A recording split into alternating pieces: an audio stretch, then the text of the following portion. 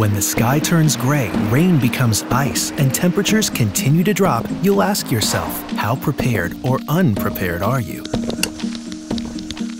Did you winterize your home? Remove the leaves from the gutters? Insulate and caulk so you're less likely to shutter? Does everyone in the family know the winter weather plan? What to do, where to stay, and how to get in touch? Are your emergency kits ready? Is your radio on?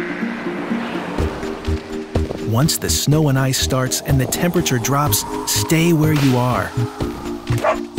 Bring Fido in.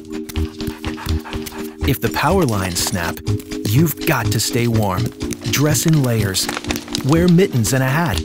Do what you have to do. But never, ever do that.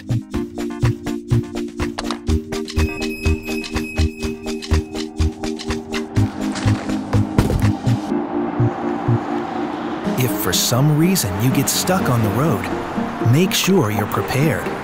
Know what to do if this happens to you. After the storm has passed and the roads are safe, restock your emergency kits. Another storm could be on its way, so before the sky turns gray, rain becomes ice, and temperatures continue to drop, get prepared, make a plan, and figure out how you're going to stay safe and warm.